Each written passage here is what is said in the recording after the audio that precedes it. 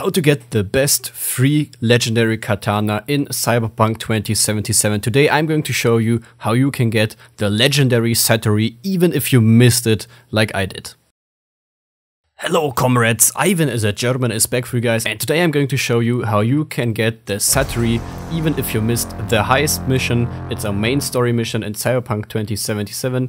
I missed the Satori too because I want to continue in the main story. There is a method how you can get the Satori back and you can upgrade it to a legendary version, and we are going to compare, is the legendary version of the Satori worth it, and is there maybe a better option? And another quick thing, if you want to be a better gamer, subscribe to the Inside Gaming channel. We want to improve your gameplay and that you can become a better gamer. But of course the Satori is the best katana right now in the game. And of course I'm going to show you why it is the best katana in the game. That's why it's important to watch the whole video. The start of your journey is in Watson, Little China, and you want to go to the quick access point California. It's the nearest point to the building you want to enter. Go in a car and drive down the main road.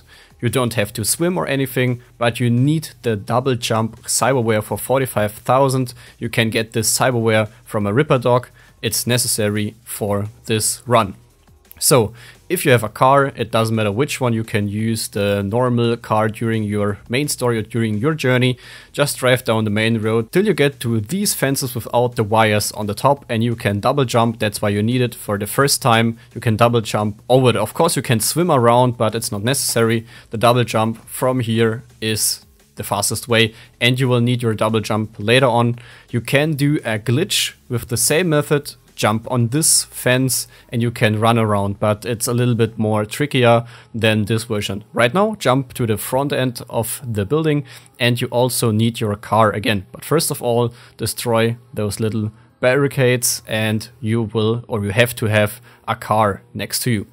So go into your car, and this is the trickiest way.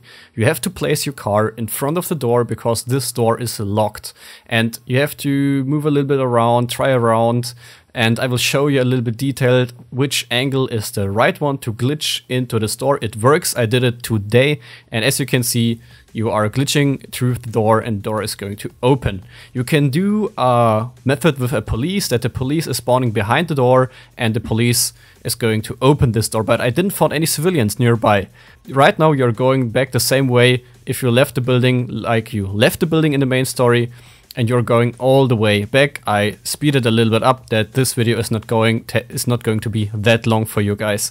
It's the same way you left the building. There are even the bodies on the ground. If you do not loot it completely, they are still on the ground. And as I said, it's the same way. And right now you can see why your double jump is so important. So first things first, just jump straight on and spam your jump button to get up. And also it's important to a little bit delay your second jump. This can help a lot. Even on this position and the next one, delay your double jump a little bit more that you can get it right, get things done right. Aim for the corner, double jump again, delay it a little bit, and spam your jump button to climb up the corner. So, and that's basically it. You can loot much more stuff, clothings and all that stuff which you forgot to loot. And right now this door is still open and you can get upstairs. Even here, some stuff you can loot if you forget it like I did. And fun thing, I checked the door, it was locked, and right after you have to escape, the door is open. So there's no chopper anymore, but still the Satori Katana blade. And you can get it, as you can see, I'm on level 47. The katana has a DPS of 970, but the strong thing about the Satori is the 500. But the strong thing of the Satori is the plus 500 crit damage. That's insane. So how to get the legendary version? First of all, you need both perks to craft a legendary version and an epic version. That's why you have to have a technical skill on level 18 and 2 points into your crafting skill to craft the Satori. After you crafted the Satori, in my version it had around 1380 DPS. You can upgrade it of course, but it's very expensive to get around 1400 DPS.